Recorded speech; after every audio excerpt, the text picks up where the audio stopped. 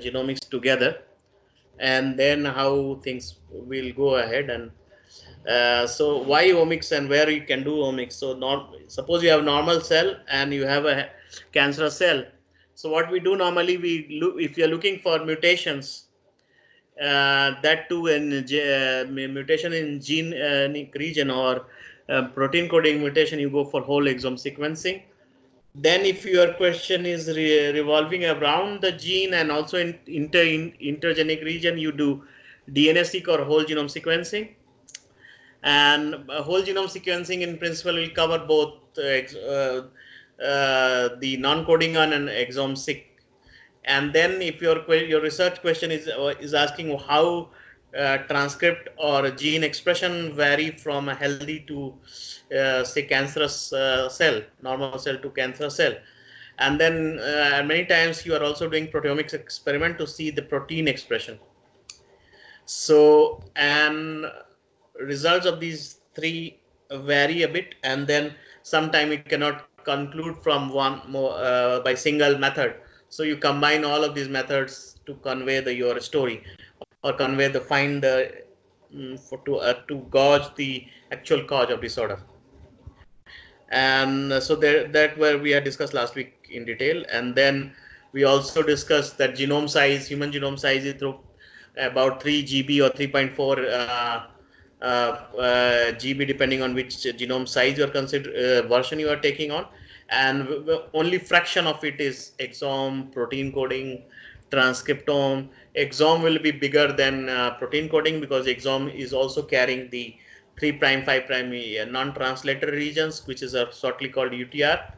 And then transcriptome will be slightly bigger, because each one gene have maybe more than one transcript, and therefore if you take the overall transcript size of human genome, it will be almost double of exome, because the multiple transcripts per gene is now very common. And then also there are a lot of non-coding RNA.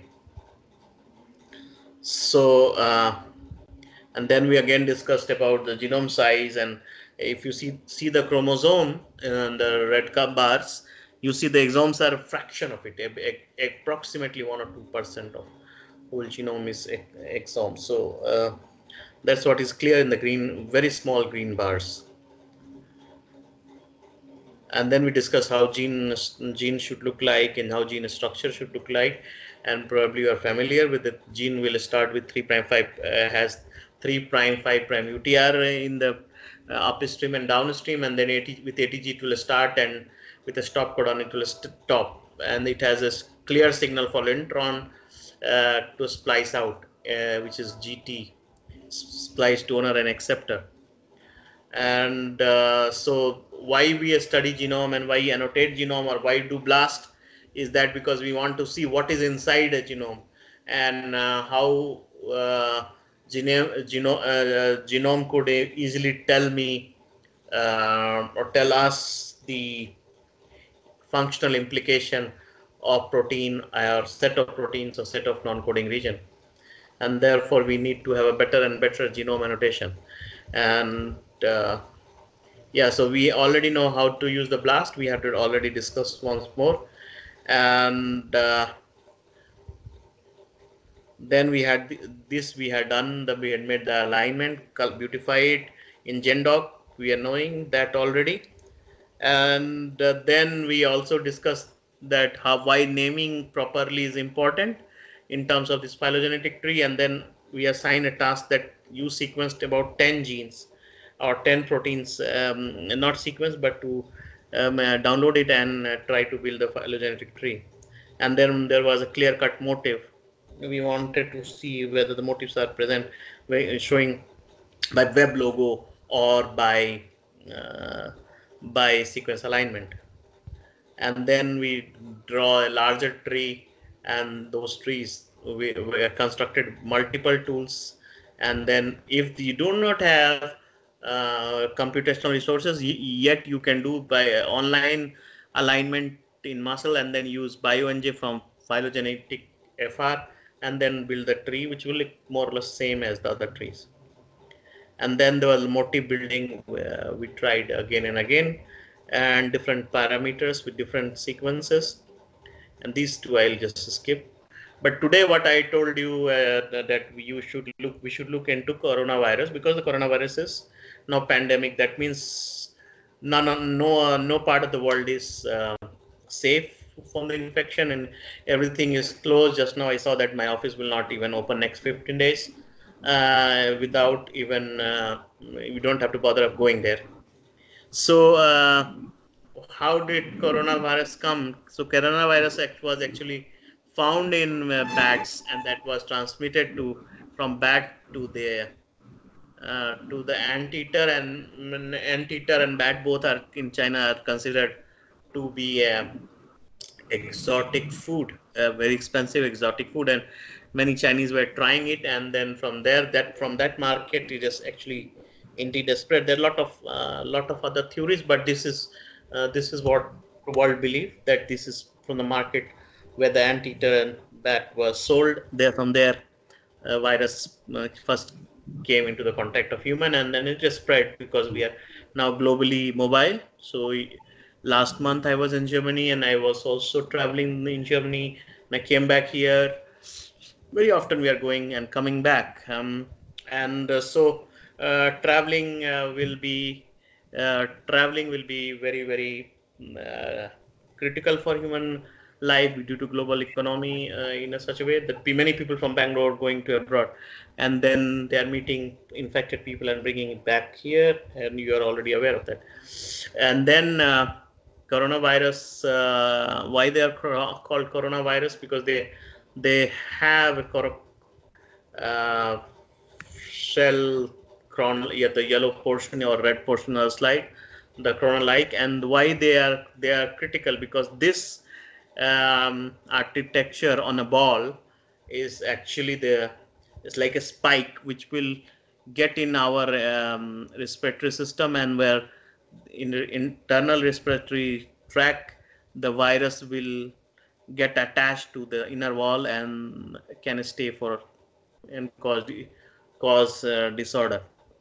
But corona cause the infection actually, and infection is what I learned and what others are saying in Italy and other countries, China and all. If somebody has coronavirus infection, and plus they have any of disorder of out of three, cardiovascular, hypertension, and diabetics. Either of two, if you have, there's no question that the person will survive. So those who are, and this is predominantly aging related disorders, and therefore one has to be really careful when somebody has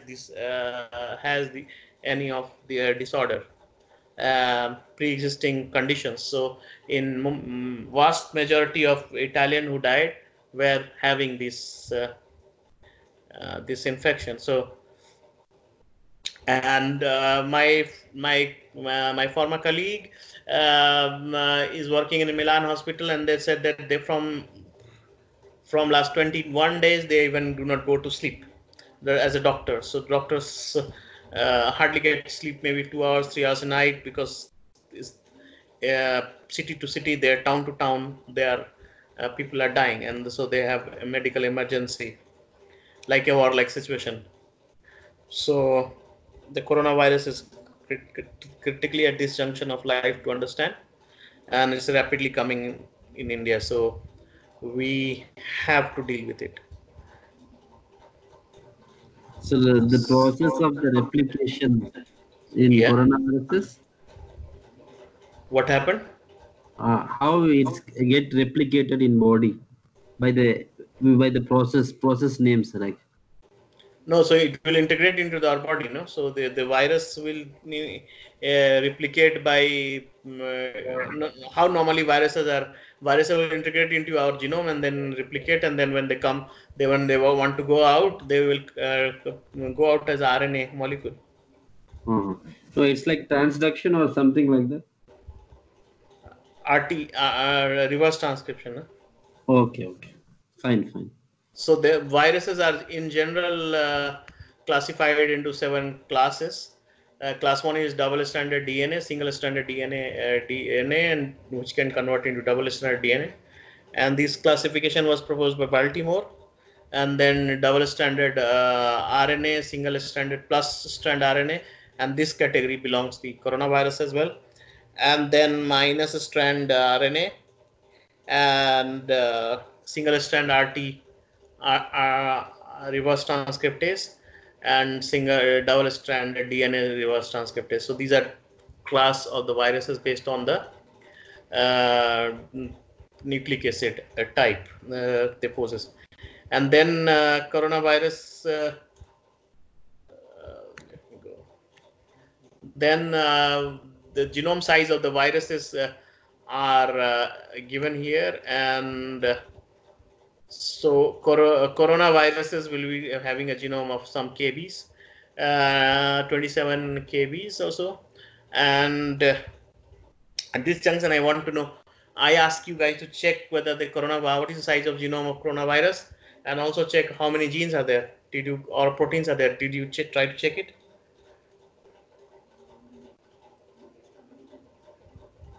Okay, so I'm not sure whether you're listening or not. Everybody's there inside. ATT and adenine triphosphate, it seems.